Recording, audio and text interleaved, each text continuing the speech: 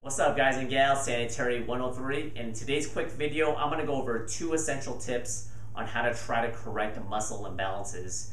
Before I go over these tips, I want to briefly talk about muscle imbalances. So what exactly are they?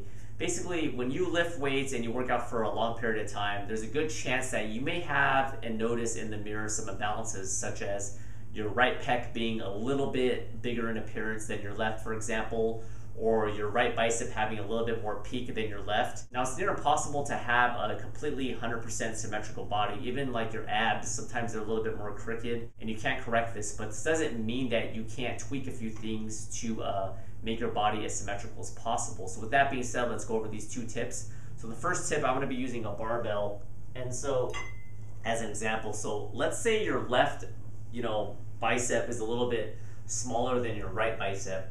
So this is a regular standard barbell. As you curl up, what you want to do is you want to make a muscle to mind connection. You want to consciously think about your left bicep, and as you curl up slowly, make a conscious effort to put emphasis on your left bicep, if that's your weaker bicep. So you go down and up, okay? Just make that muscle to mind connection.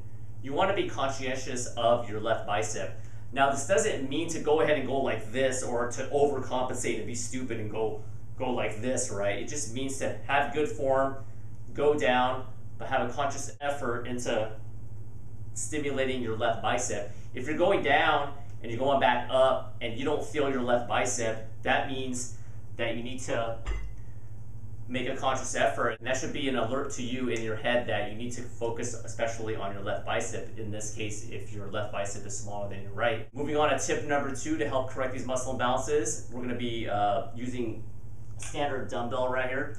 So let's say this time your right bicep is the smaller bicep. You want to do extra work on the side that you basically have an imbalance that's weaker. So in this case, let's say it's the right bicep, and you want to do unilateral work, meaning unilateral means just one side as opposed to bilateral.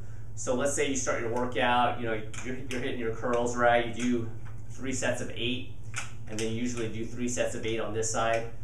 After the workout, you want to perform some extra sets with the side that's weaker, so you just want to perform a couple of extra ones, and that's definitely going to help you get a little bit more balance in your biceps. That's about it for this video. Hopefully that was useful. So make sure, in a nutshell, for one, make sure you make that muscle to mind connection, whatever you're doing. If it's barbells, dumbbells, even like bench press, you want to make that connection and make sure you're activating and stimulating both sides of your muscle, but especially the side that you're lagging. And then the second one, you got to make sure to perform extra sets, some unilateral work on the lagging body part. Thanks for watching this video. If you have any comments or questions, be sure to leave them down below, and I'll see you guys next time. Bye. This one's probably going to take longer because it's thicker.